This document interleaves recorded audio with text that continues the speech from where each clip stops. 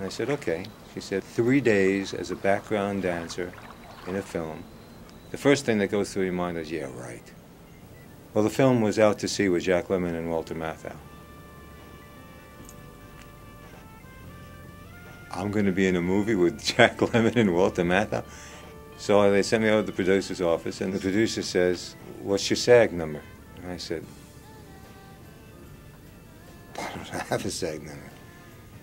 So without even looking up, he says, okay, for the first 30 days we'll Taft-Hartley you, and then you have to join the union. I said, 30 days? I said, I was here for 3 days. And he looked up and said, do you want the job or not? People talk sometimes about defining moments in their life. Boy, a big sign came out in front of me. And I said, yes. Hearing. It says White Knuckles. I can't read the... 2008. 2008. Love, Julie. That's Marty. And it's my birthday today. I'm not 2008, I'm the 2,000-year-old man. Tell people that Julie's the one you run away with once a year. Ooh, I like that. Yeah. That's very sweet. Thank you. You're welcome. I got a couple birthday presents. First, today is my 69th birthday. Here I am talking about the most meaningful piece of work I've ever done on my birthday. And I get very emotional about that because the tie-in is amazing. I was short and fat. Got teased a lot.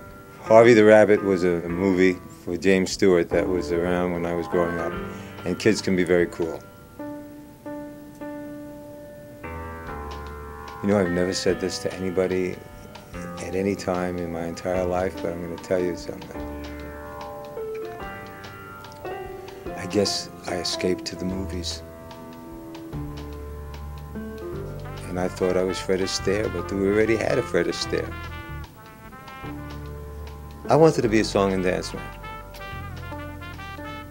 Problem was I couldn't sing. I have a nice sounding voice, but I can't carry a tune worth a damn. But I danced pretty good. And I was reminded sometime later, as an adult, that Fred Astaire was interviewed, and the casting director wrote some notes that went something like, acts a little, dances a little, sings a little, hair thinning. Fred Astaire. And so when I was a kid, I escaped to the movies, and I think a lot of us do. It doesn't negate that I did, but I think that's what movies are about. They're supposed to take you someplace. It may be different for each film, it may be a different vision for each film, but every film is a form of escapism. Sometimes, and White Knuckles was one of them, it wasn't an escape as a Fred Astaire movie might be. I couldn't get you off the couch this morning. Well, let's just roll up in a little ball and die. Now, would you like that? We all have to go someplace to bring truth to a role. And sometimes the truth hurts like hell. People come into your life. And they come into your life for different reasons at different times. Now Sabi Pictures means something to me.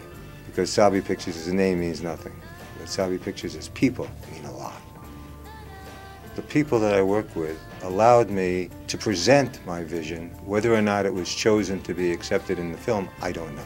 But the fact that he allows an actor to go someplace and bring something perhaps new and different is something that an actor just relishes. I mean, oh boy, yum. Because we see things too. Improvisation frees the soul, it frees the things in you, and the surprises are amazing. I've done between TV shows, movies, commercials, music videos. I was a dancer. Over 50 projects. I've never had an experience like this with any other project ever. To be in a safe environment that allows you to explore makes me feel important as a contributor as opposed to somebody who's reading lines. There wasn't a day on the set, and God, I missed filming. It was too short. But there wasn't a day on the set that I didn't feel like we were truly a family and that people cared about each other.